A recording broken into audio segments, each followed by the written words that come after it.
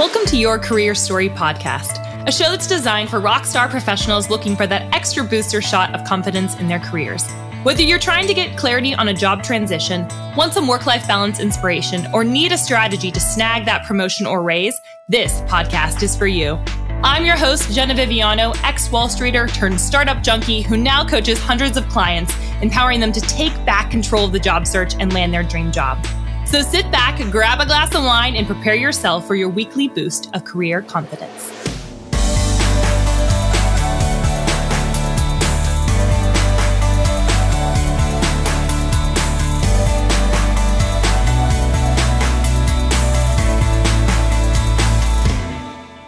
Hello, friends, and welcome to another episode of the Your Career Story podcast. My name is Jenna Viviano, and we are here with season 2 talking all about work-life balance. And I have one of my friends and past clients, Jennifer Fink, here today to talk to us about how to balance parenthood while being a Rockstar professional. So, Jennifer, thank you so much for coming today.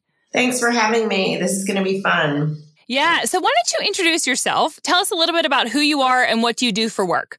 Sure. I'm a mother of 2 with a son age 12 and a daughter age 14. I live in Dallas, but originally from New York, and I've been married 18 years. I'm a vice president of sales in the fashion accessory space, working in wholesale sales in the US and Latin America. And over the 18 years of my career, I've worked in sales, merchandising, brand management, and international sales development. So you really have had a lot of things going on in the past couple years. Yeah. No small amount of things that you've been doing, right? Yes. And it goes really, really fast. And you're shocked as to how quickly it goes and you look back on it. But it's great career-wise and family as well. Yeah, which is why I really wanted to talk to you. It was funny when we had met and we'd had a couple conversations over the phone, learned a little bit more about you, obviously as a whole person, because it's part of coaching, right? And we were talking about your career, but also about your family life. So, and I think just in the spirit of work-life balance, we're having a lot of conversations with people around, gut health, even brain health. We're talking about how to manage your mornings. We're talking about how do you build relationships when you're single or married. And so for here, how do you balance parenthood? So, let's just start with a question that I've been asking every single person on this season is, what does work-life balance mean to you or mean for you?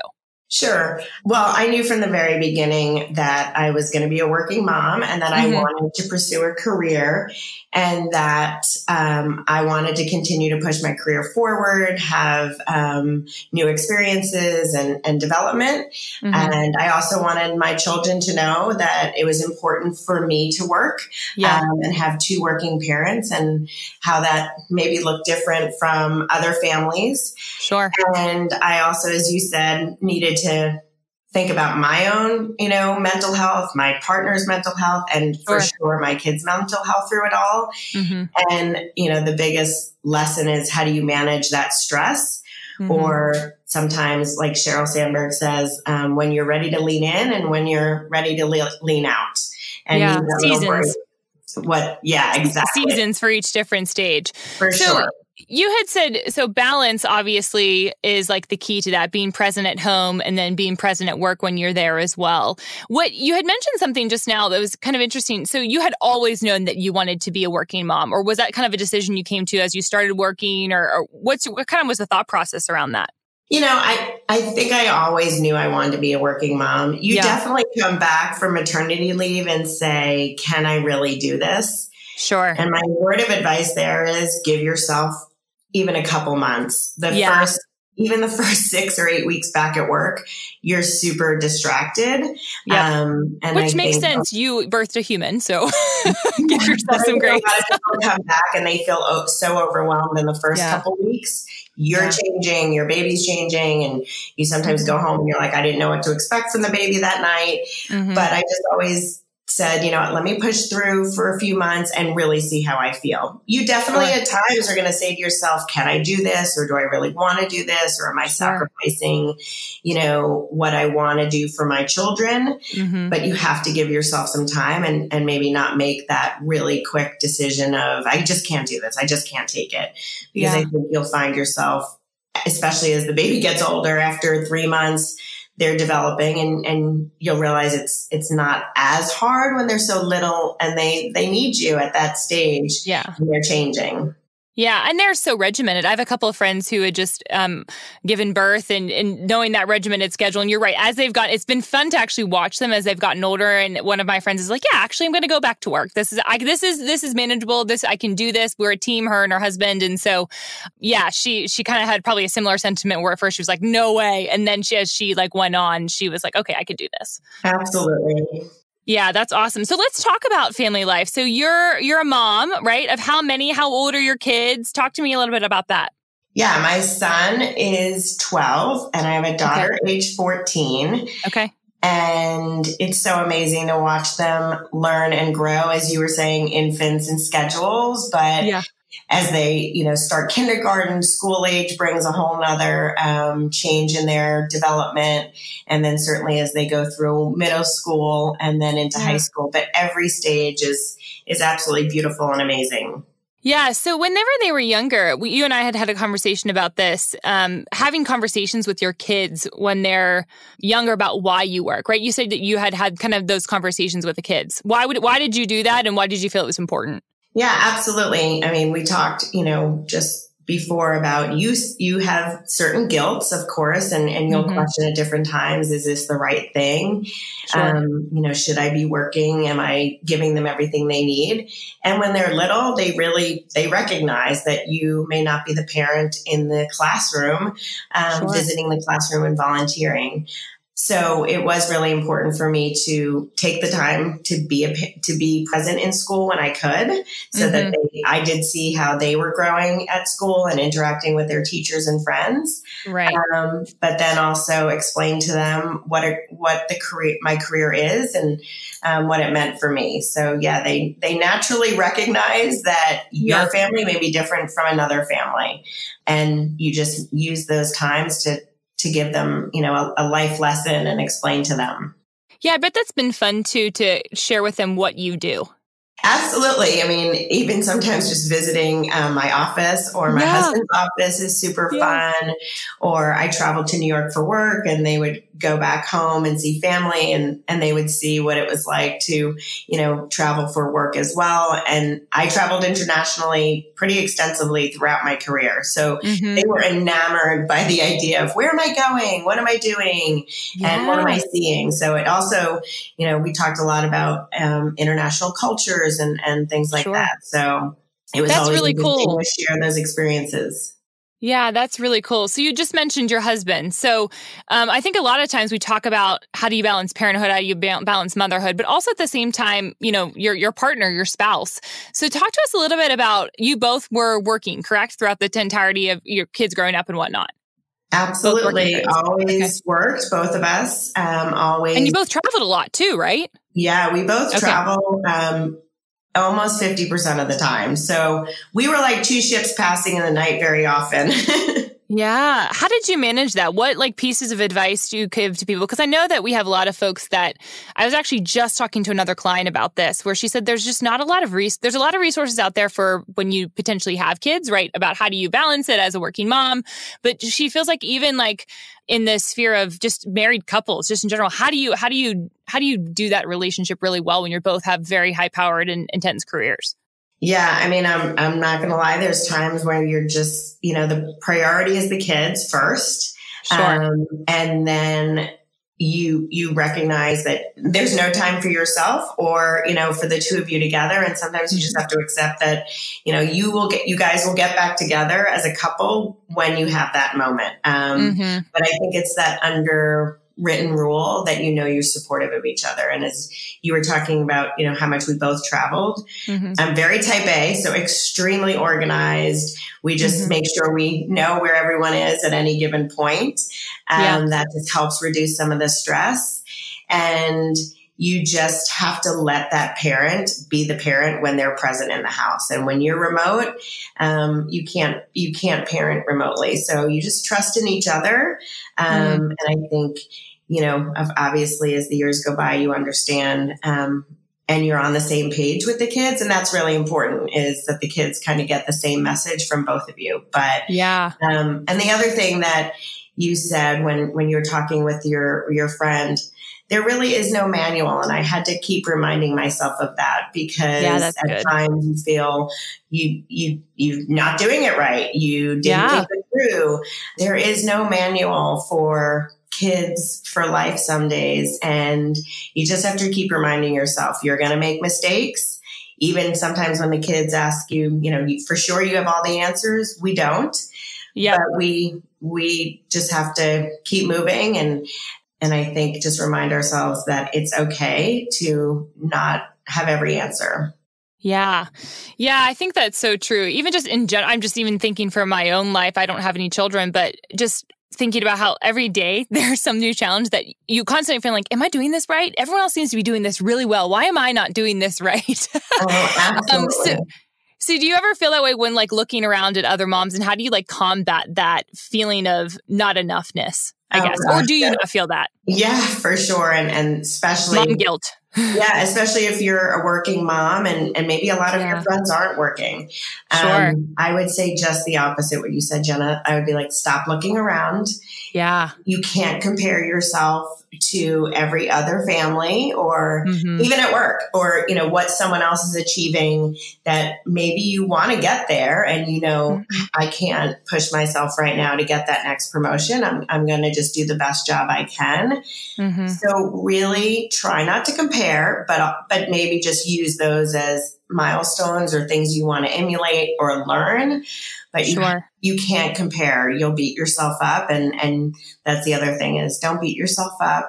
And just some days you take a day at a time and just go with it. And other times, you know when you need a break. But that's really important is that we're not comparing ourselves to everybody else.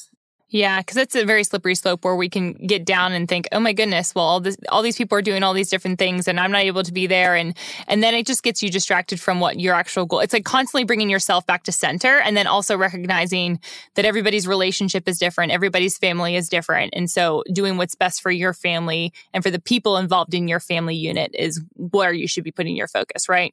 Absolutely. I mean, your house and your four walls is just that. And there's safety within your four walls and anything goes together as a family, but you can't compare what goes on in someone else's home. Yeah. So talk to me a little bit. You had mentioned stuff about stages, right? So you've got to watch your kids go through all the different stages. And we were talking about how when you have a really small baby, right, they definitely need all of your time and attention. But talk to me about what was the hardest stage for you, do you feel like, in your child's kind of upbringing while working at the same time? Yeah, I would say it's easily the stage where my kids are at now, starting in middle school and then into high school. Because the toughest part is these harder life lessons. Yeah. Those conversations, I'll come home from work and I'll, be stressed. And you realize that you have to have a stressful or deep or, even intimate conversation with your kids. Sure. And you're just like, oh my gosh, my mind is spinning about something else. And those are really stressful conversations. So, and you're trying to teach your kids lessons and so forth. So I would say, middle school is definitely a crazy time in a kid's life. And then high school when they, have a lot more stress for work, for schoolwork, or even developing their friendships. So I would say it's really the stage I'm in now, because you're having very, very different conversations than obviously when they're much younger, in elementary school. And then I could see that for sure. I even think about myself in middle school and the conversation, you think about yourself growing up and you're like, oh, I gave my parents a run for it. Well, for sure, you're thinking back, how was I when I was a child? But, growing up now is very, very, very different. Yes. And even that social media aspect, that influence from what's happening on the internet is another aspect you have to deal with and be really, really careful with. Of course, every parent should be diligent about what their kids are doing on the internet. Yeah. But it's a lot in their minds. And of course, you don't want them to be disappointed. That's not reality. They're going to have disappointments. Sure. And as I said before, they think you have all the answers and we don't. And we don't. So we're going to just help them navigate, but navigating, some of those tougher life conversations, but also amazing joy when they accomplish something at school, right. is just harder than when they're, really little.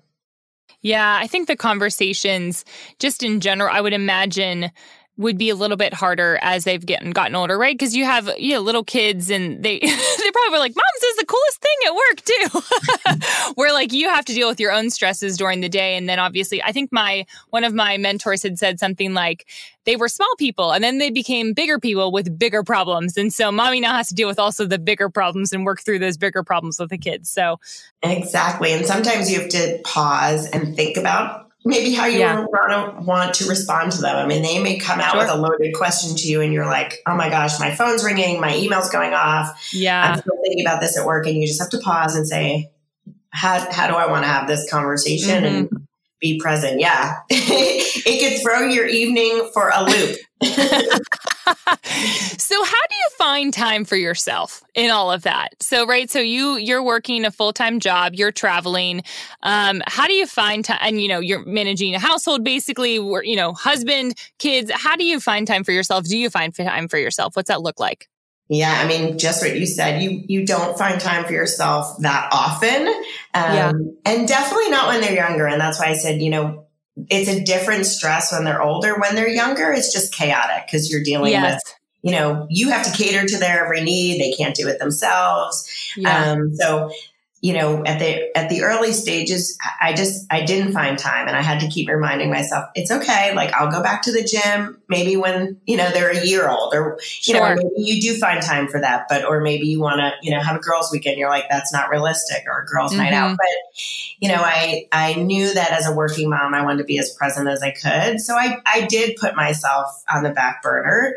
And then you start to come out of your shell, your baby comes out of their shells and you're ready to give yourself some time. But I also just tried to ensure that I was as organized as I could so that I wasn't constantly distracted by the little things. So, and sometimes, you need help, whether it's a friend or a family member. If you, live nearby, you have to ask for help. And then sometimes, you may need to get a babysitter or a housekeeper that you just need help. And you said, it's okay that you can't do everything. And you just have to be. Was it a hard realization or was that easy? It was like, oh, please take it. Because some people, I feel like that would be a hard realization to be like, I actually need help. Yeah. I mean, not really. I mean, when you're going through the motions, you're like, I know I can't do everything. So where do I want help right now? And especially with traveling, I did have someone at home to take care of the kids, and that's a luxury. But if both of you are traveling, you have to realize that everything's not going to be in its place at home. Yep. And also, parents that are not working are always willing to help. And you really want to have that because as they get older, like we were talking about before, they see sometimes what's happening after school and you don't. And you want that lifeline from another mom or dad that said, hey, I saw your daughter after school. Here's what's going on. You want to hear that too. So that's really helpful also. That's cool. So what do you think is the most challenging thing about being a working mom? It's always questioning if you're doing it right. So I really, I try not to get distracted by, the surprises in life and say, okay, things didn't go as we planned. Let's kind of reconnect or change course. I think after a number of years, maybe once they went to middle school or even, late in elementary school years, I did stop questioning myself as to why I was working. I knew I was on the right path. And then it's just a balancing act. So whatever you do to keep yourself balanced, whether it's, organization or just mentally balanced, whether you finally have time, as we talked about, to go to the gym or meditate or, take that extra 15 minutes in the morning makes a big difference. What's your thing? What's your thing for that balance for you specifically? Yeah, when you're like, okay, if I have that extra time, I'm going to do what? I love to entertain and cook. So it sounds like it would cause more time, but honestly, as a working mom, I love to see my kids interact with their friends. So my house is an open door and they're always coming over. And whether I'm entertaining the kids or, having families over and having a big family dinner. And I also find cooking to be my therapy. Sometimes I can get in the zone and also cook with my kids. So that's also another great, experience that we have together. But that's my thing. I love that. I wish I was good at cooking. Maybe I could be. I feel like I'm too impatient. That's been my problem. It's like, oh, I'm too impatient. This is going to take too long, yada, yada, yada. And then I just move on to the next thing, which is so bad because I do too think that it probably would be very relaxing for me. And I also love to bring people around a table. So we need to talk about that offline and you need to convince me that I need to start cooking. For sure. Well, the best thing you have a gift for gifts. You can entertain and bring food in. And that's the best thing, to sit and relax around the table and talk. I love that. So the most challenging thing you would say is probably just worrying that you're doing it wrong. Absolutely. Yeah. So did you have any mentors yourself in your career to give you advice or help you navigate through all of this stuff? Or was it just kind of, you felt like you didn't really have a lot of people that were ahead of you doing what you're doing? No, for sure I did. And I think, my experience has been at one company for many years. So for me, it was more taking little nuggets along the way. And depending on what stage I was in with my work and my career trajectory and what stage my kids were in. But for sure, the nice thing was because I was at one place for so long, I had so many memories there and people knew me and they saw me have kids. They saw me raise my kids. So that actually was very cool. But absolutely, I think, whether it was my direct boss at the time, a peer, cross-functional teams, I liked to just check in with a lot of people versus maybe a long-term mentor. And I really looked at it as, using those building blocks in my career and learning along the way from other people. And then I try to give back to that. So I love talking with new moms now who are working and helping them out as well. But I definitely, like we said before, it's not comparing where you are with somebody else, but, touching as many people as possible and learning from people. Yeah. So what tips or advice do you give those new moms that you kind of mentor? What would some of those things be? Sure. As we said before, if you're a brand new mom, give yourself some time to come back to life. Sometimes it takes as long as a few months. And recognize that, your kids are going to change, obviously when they're little quite often. And then as they get older, there's, major milestones in life, but just be patient with yourself, your partner, and with your children. They see your stress level. So you got to take a deep breath and walk in the door with a smile and be ready for your game face at home too. Yeah. But it's okay to take that time and say, how can I be present? And I think that's what's super important, especially today with technology, is just be present because sometimes, a lot of moms will say, my baby goes to bed in an hour after I get home. Okay. Use that hour as preciously as you can, and then get some rest yourself. So I would, check in with yourself and check in with your kids and use your time wisely. And sometimes you realize that, there's some certain things that are just eating at your time that maybe aren't right for you right now. So also recognize when there's things that are just a waste of your time and you're not going to do that right now. And I think when they were younger, as we were saying before, you compare yourself and it was very easy to say, well, that child is doing, 10 different after school activities. Why can't mine? And you can't logistically get them from place to place. I really, really try not to overschedule my kids or myself because I think it just led to more stress and you were, maybe you weren't getting the most out of the time. So I would not overschedule yourself and realize when it's gotten a little too hectic. Yeah. That actually leads me to kind of another prompt off of that question. Have you ever reached a point where you had like a burnout moment in your career, in life? Do you feel like? Absolutely. Whether it was just, I can't wait till my next vacation. How do I take, instead of 1 week, 2 weeks? How do if I have to check in while I'm on vacation, which is absolutely realistic, can I do it, earlier in the morning before the kids we start our day on vacation? So for sure. But, I use those vacations as a re-energize. And then, as we were saying before, what are the things that are taking up too much time that you're like, okay, there's just too much going on. Or, if you feel guilty, you want to get to that after school activity. Okay. I always put everything on my calendar so I can say, okay, maybe I do need to get to work a half hour, an hour earlier today so that I can leave on time. And that helped me not feel as stressed. But for sure, you, again, just check in with yourself and don't beat yourself up. And in the end, just be grateful, because it is amazing to be able to do both. And be grateful that, you have achieved so much, and don't beat yourself up.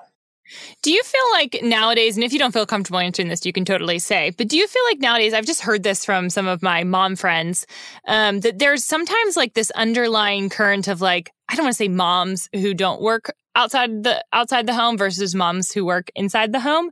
Do you feel like there's sometimes some weird like things between moms who do, are there like different crews? Like, is that like a thing, or is that just the movies? It's a kind of a thing. Yeah.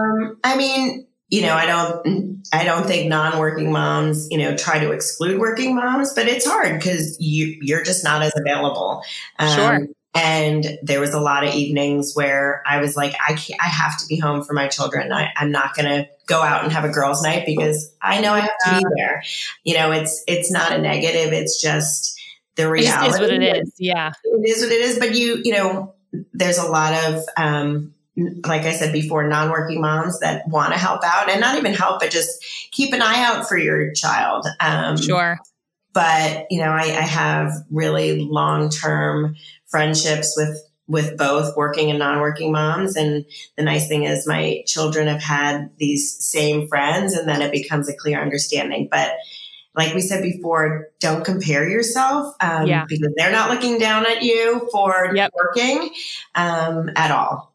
And it's most of the time your own guilt. But it is different. And, you know that you're doing the right thing for yourself and for your family. Yeah, totally. I totally agree. Because my mom was a stay-at-home mom, and I can't say what I will do once I have children, but my anticipation is that I probably will still work and be a working mom, quote unquote. So I could see I see both sides of that. And I think it's very interesting, where I think it's become more commonplace for there to be more working mothers versus I think probably whenever I was born, it was probably a little bit less common, I'd say.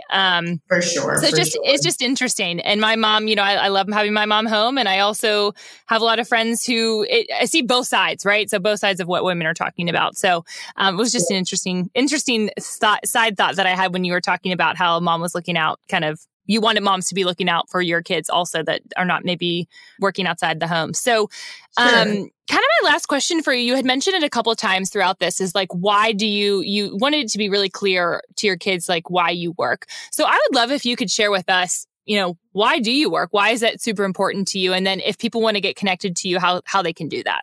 Sure. Yeah. I mean, just what we were just talking about. I mean, there was multiple times, but, I can remember clearly when my daughter was like, I want to work, Mom, like you. And she almost was proud of me and my husband about how we manage everything. And they recognize that it's not easy, that there's a lot to manage. But I was super proud when they said, wow, we do it all. and I say we, because I don't do it alone. The kids have to give up, have sacrifices, or, there's certain sacrifices that we all take because we're both working. So those are super proud moments that I've showed that to my kids. Now at the stage my kids are at, as I said, it's hard because you come home and you're having, maybe some more stressful or deep conversations, but I knew that feeling good about myself and what I was achieving was really important to me. And they're not young forever, and you don't want to miss out on any of that. And I don't think I've missed out on that. I think that's the common thought, is that you're just going to miss out, and you don't. You just make some of that time count. Yes. And I knew that I could provide for them, or I knew that, you know what, if I needed, something to make them feel more secure, of course, safety and security was important when they were young. I wanted to make sure that was, of course, never sacrificed. But I think, 10, 15 years from now, I want to be in a career when my children are not home too. And you don't want to forget that you're also, that they do go off to college and do their own thing. And I knew that I wanted a career to lean back on as well. And it also, like we were saying before, you feel like you don't have an identity. You're just someone's mom. I felt like that identity of my career, my family, and my partner was really important to me. I love that. Thank you so much for sharing kind of all those words of wisdom. I know that there's a bunch of moms and potentially some dads out there that will find this actually really, really helpful, and just kind of give we're not doing this wrong. Everyone kind of feels this way. And these are the ways that we can kind of potentially navigate through that. So thank you so much for sharing that. How can people get connected to you? Yeah, the best place would to connect with me on LinkedIn. Awesome. It'll be Jennifer Hahn Fink, and would love to hear from you guys. Yes. We'll put that information in the show notes. Jennifer, thank you again for joining us. And friends, get connected with her on LinkedIn. Thanks so much. Hey, y'all. Thanks so much for listening to Your Career Story podcast. I would love to get to meet you. And there are a couple of ways that we can connect in between episodes. First and foremost, I love my LinkedIn. Second is via Instagram. And third is over on my website. I actually have a special spot just for you full of fun, free resources. So all you have to do is go to www.geneviviano.com/resources. Super simple, for a bunch of freebies that will help you boost your career. Hope to see you next week.